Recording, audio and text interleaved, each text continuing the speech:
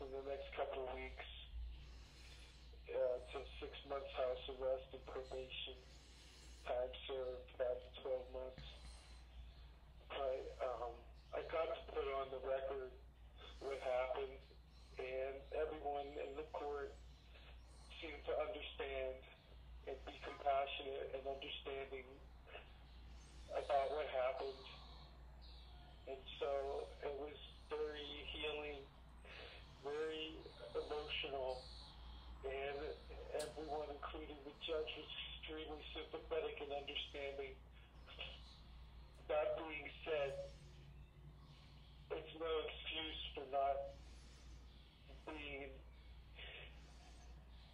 taking care of myself and not recognizing and knowing what I said was so very wrong to people that really would never laid a hand on me.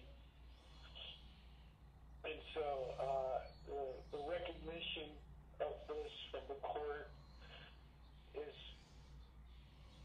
might be just everything that I just needed to calm my life down. So it's over, and I'll be out soon. That's all. Thank you.